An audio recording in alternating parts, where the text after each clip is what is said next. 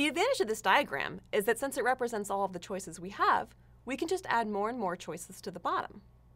So if we have 2 heads, and 3 bodies, and 3 arms, then the diagram would look like this.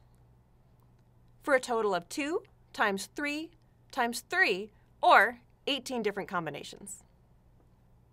These are sometimes called tree diagrams because when you turn them over, they look a lot like a tree. The diagram has helped us understand that we just need to multiply the number of each kind of part. So if we're just interested in how many combinations are needed, we don't need the diagram anymore. And the number of combinations gets big fast. For instance, if we had 5 heads, 6 bodies, and 7 arms, and say 8 different kinds of wheels on our robots, we would have to build 5 plus 6 plus 7 plus 8, or 26 different kinds of objects. But we could build 5 times 6 times 7 times 8, or 1,680 different robots. Because there are so many possible combinations, it's easy to go crazy and build a huge crowd of robots.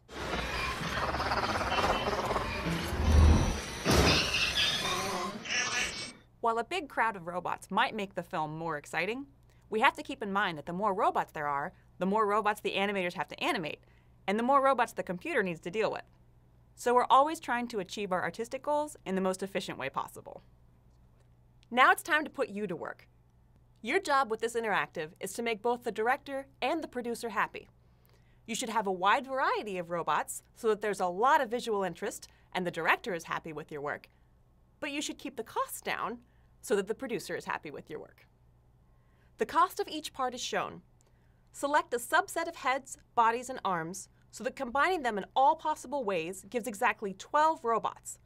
And the cost of all the parts must be below $300.